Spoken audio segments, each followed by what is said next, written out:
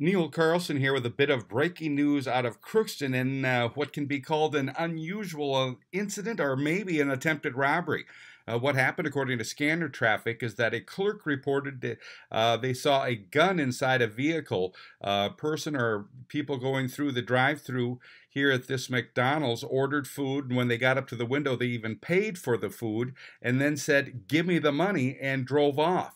And then the clerk reported to 911 that they had seen a gun.